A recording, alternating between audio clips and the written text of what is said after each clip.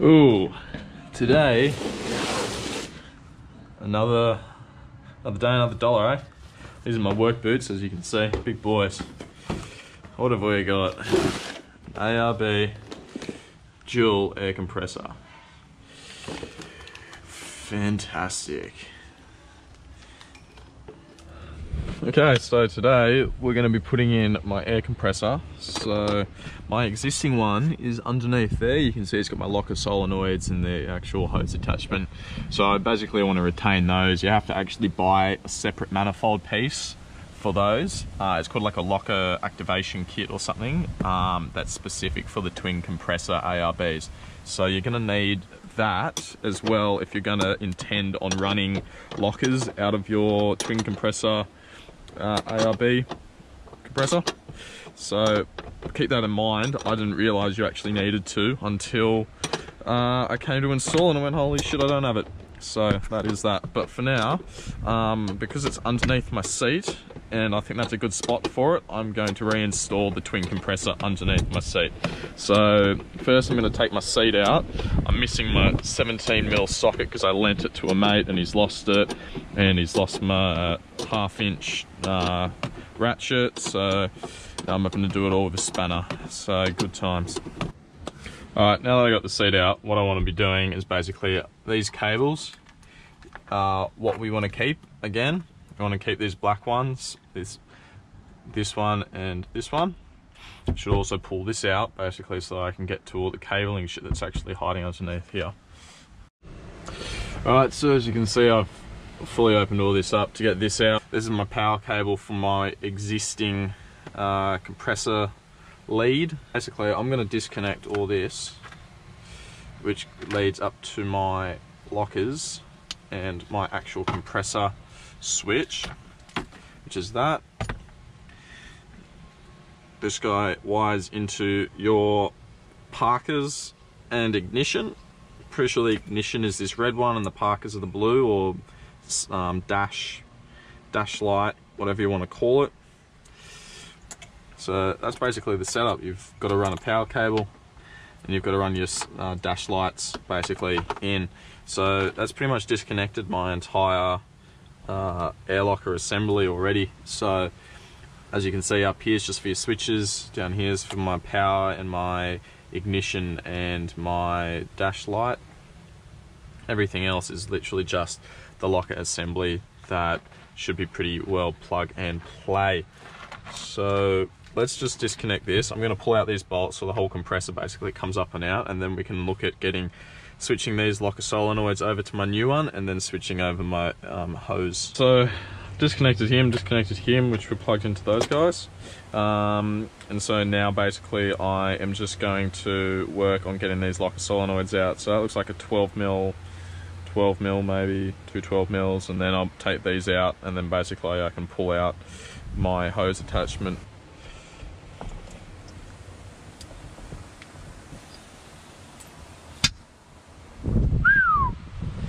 Still pressurized.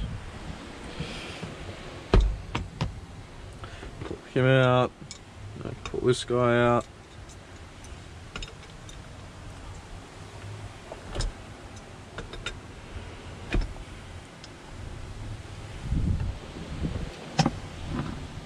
It goes like that, it goes like that. I'm gonna pull this guy out.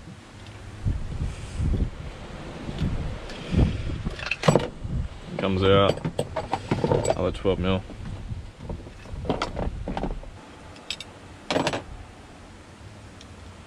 Second locker solenoid comes out.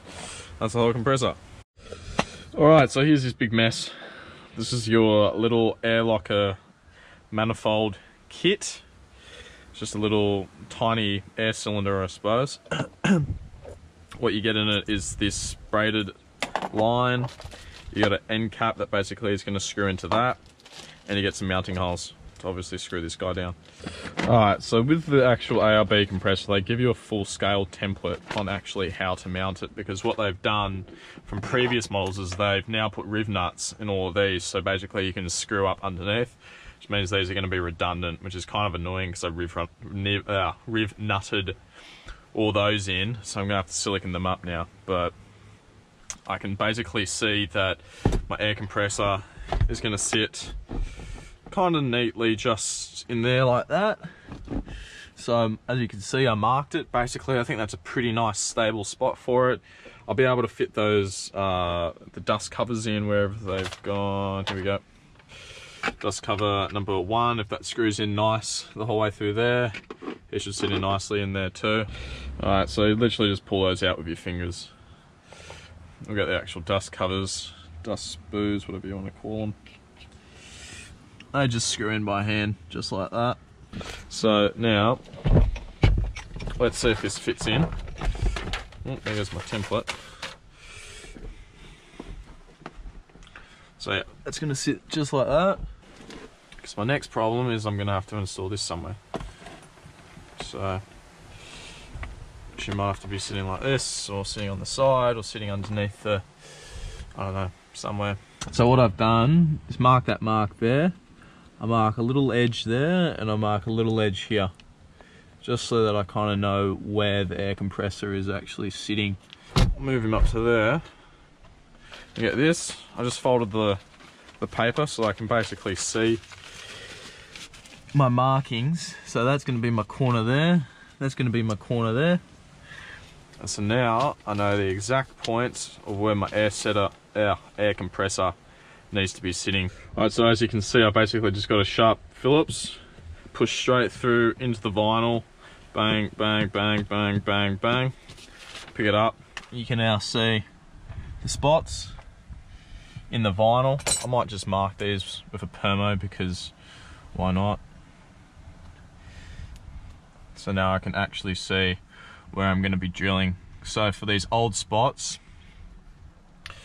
I'm just going to get some silicon and silicon up these holes so no water and shit gets through if I'm going through crossings, and then I'll get my drill out and drill these. Now, suppose I should mention, it's always important to check what's beneath before you start drilling anything. So as you can see, if I would have started drilling, my fucking cross member, my chassis rail would be right, oh there's a nice rock, hello. My chassis would be in the way. So there's no point in drilling on this side because I'm not going to be able to get the bolts in. So if I get these 4 screws in on this side, get them nice, I'm pretty happy that that'll be adequate to hold it in. Okay, got my drill. I'm going to use a 7mm drill bit for this. So I'm going to mount it with these 4 holes just here that I've marked.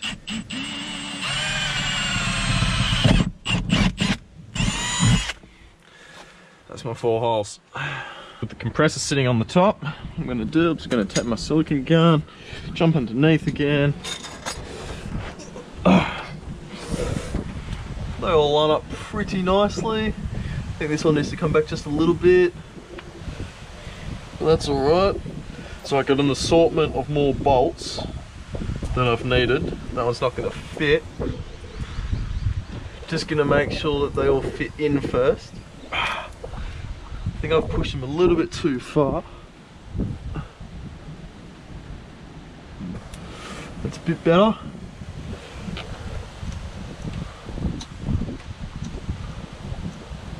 Yeah, that's going to line up nice, that'll go in.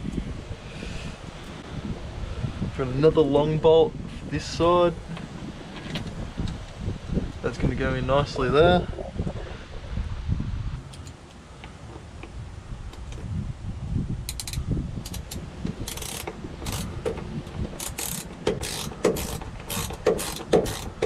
Oh, she'll fit, baby. She will fit. Yeah, so now that I've just tested to make sure that they're all going to line up properly, and I can basically unscrew them all by hand, so that means it's going to be a good fit. Now just going to go through my silicon gun, bog these old holes, and now what I want to do is basically I'm just going to get the gun again and just shove them straight into all the holes. So these front long 2 bolts, gotta find the hole first. I think so. The second long one is this guy, find the hole.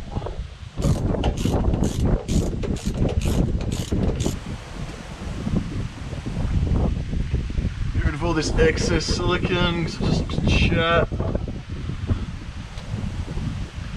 Ugh, yuck. Alright, let's get all this shit out. So, that is the compressor. Look at that. That is rock solid. That's going to move the car. So, very happy with that. My idea for this little guy is I'm just going to mount it straight into here.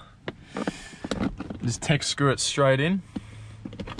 Only reason is because that is hollow. It's also a good mounting spot because this guy can actually come up and reach in. Something like that. And then my locker solenoids can basically just come straight out there. But anyway, let's get these locker solenoids in so that we can basically see exact mounting positions, and I can start playing around with this bad boy. Alright, so I've got some gas rated Teflon tape here, which is the yellow type of stuff. Conveniently was in my garage. I'm gonna have to fucking, what size is that? 14? I bet you don't even have a 14 here. Oh, I do. Pretty good guess. So everything that's going to be basically pressure fitting, so anything that's in terms of gas, you're going to have to put some Teflon tape around. So that's just to stop any air leaks basically. So I don't know what the bloody rule is. I'm sure there's a rule of how many times you're supposed to go around, but I go around 3 times. And I've already lost count how many times I've gone around, but that's okay. Let's screw this bad boy in. Wow, it's already pretty tight. Where's my 14 gone? I've lost my 14, there's my 14. So let's tighten this guy up. Now let's grab some of this. Let's Teflon tape him up. I've got no idea if I'm doing this right either, so if you want to critique me on my plumbing skills, please do. Alright, so this has actually worked out really well because this is hollow. I basically just put all my Teflon tape through here. Actually put this on the right way. I've got this T-piece, so the actual guy sits in there, which is actually better. So that goes in for my compressor. I'm actually just tech screwing the bracket straight on like that, and it's going to sit nice. It's really nice that this thing actually comes up and you can adjust it. So basically I'm going to just tech screw another bolt straight in there, which will hold this guy in. And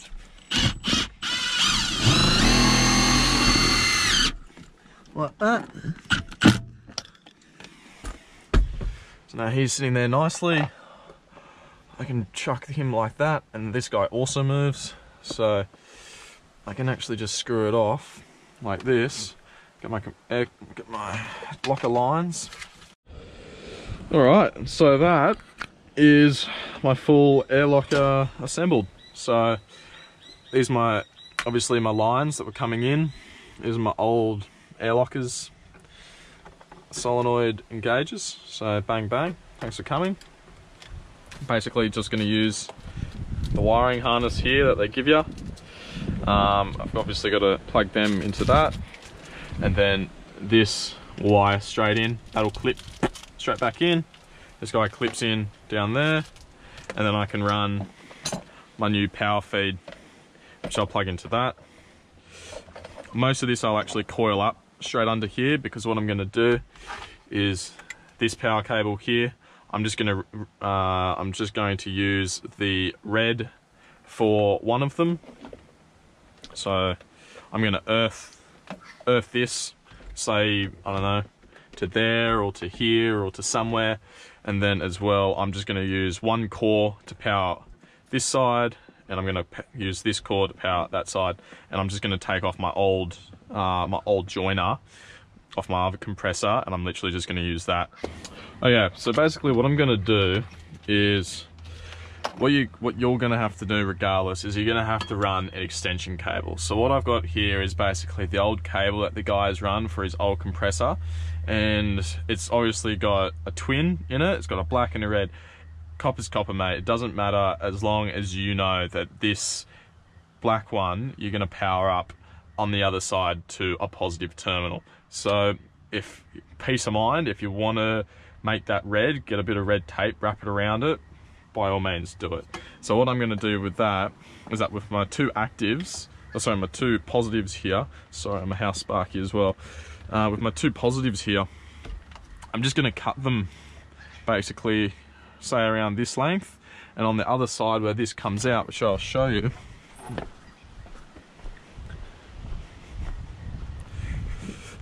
so this is that cable here that comes out from my compressor.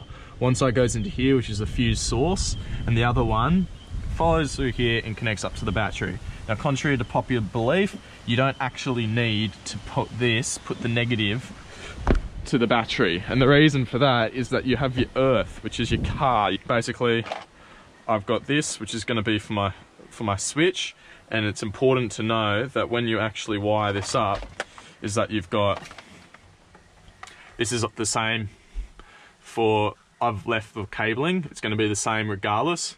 So what you're going to have is, obviously you want your yellow to go to yellow, green to go to green, black to go to black, and purple go to the red. So it's going to be in a configuration like this. So when you plug it in, it's going to look this way. So make sure when you do it, you have that purple one in the bottom corner here. So I might just do it while I'm actually just in this spot. So I got my purple there, got my yellow on the top. I think this is the right way. Oh. Have them facing upwards. Yellow on top, black in the bottom corner,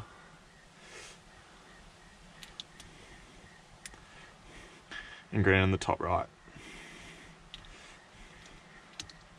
So that is going to basically let my lockers and my air compressor switch on properly. So that's just going to click in, bang. I'm going to keep all this shitty excess cabling hiding underneath here. I'm going to bring my two locker lines out, which are basically going to connect into my solenoids.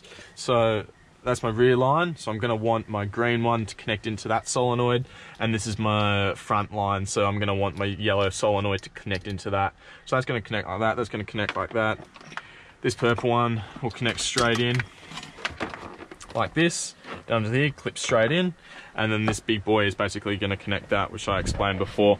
And with my earthing, all I'm going to do is I'm going to earth it to that bolt. Right, so that is, again, everything plumbed up. I'm just tidying up this cable tie with the, I'm just tidying these up with some cable ties leading into there. That's what I was talking about with doing the connections. So I've just reused my old wires. I've got my two positives just joining in with that. I've disconnected this over on the battery end, cleaned that up a little bit with some conduit, and then the rest of all this cabling I'll just tidy up and we can just leave under the actual center console. So I've earthed it straight to my handbrake cable just there. That's fine. I've tested that, so I get 12 volts going to it. So that's going to be a sweet place to earth everything. It also means I don't have to actually stuff around with trying to get stuff through the firewall. So what I'm going to do is basically, I have my twin ARB fuses. I'm planning on leaving this guy out anyway because I want to do a dual battery system over to there. So I have a dual battery actually inside the cab.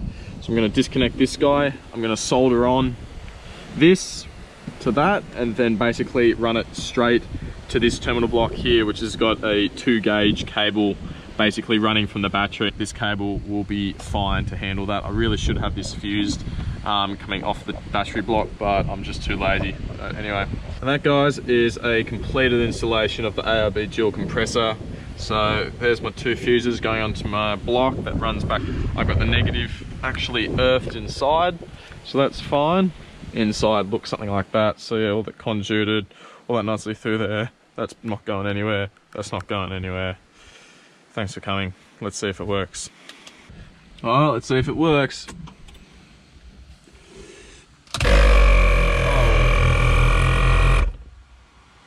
Fucking oath. Wow.